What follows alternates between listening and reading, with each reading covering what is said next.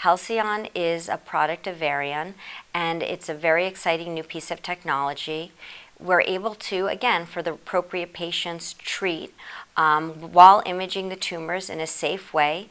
It's used for many different kinds of tumors. One of the nice things about this piece of equipment is the treatment time is shortened. So, for example, if you're treating a patient with a head and neck cancer, those patients need to be immobilized for their treatment, and many of them even need something put into their mouth to keep the tongue in the same position, the head in the same position. When you're already sick, that is not a comfortable way to be positioned on a table. So this machine significantly shortens treatment time, which is much nicer for patients, and also can theoretically decrease some of the side effects from having to lay on a table for such a long period of time.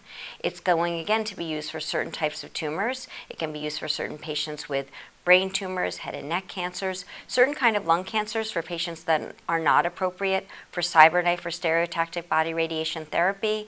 It can be used for certain patients with breast cancer, pelvic malignancies like cervical cancer or uterine cancer. And again, as I said, we're the first in the Northeast to offer this piece of technology, and I'm very excited to be able to offer it for patients in our community.